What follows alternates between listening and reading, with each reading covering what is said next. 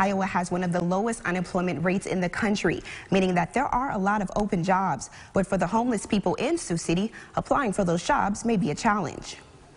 If I can get my ID, that'd be good.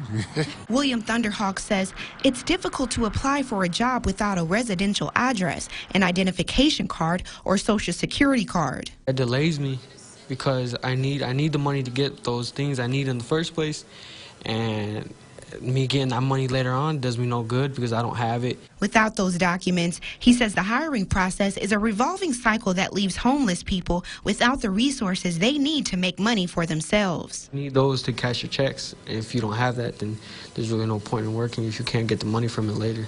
They just don't have the opportunity, the chance, or the information to gain these things, these steps up that they need.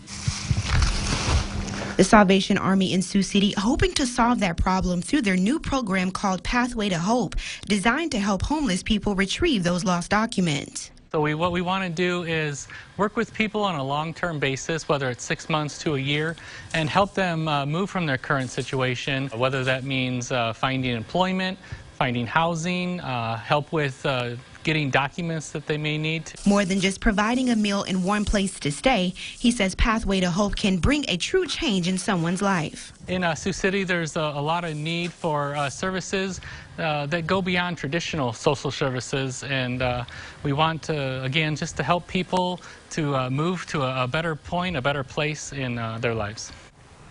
The Pathway to Hope program will begin November 11th, along with the Salvation Army's new warming center. In the newsroom, Tasia Nevels, KCAU 9 News.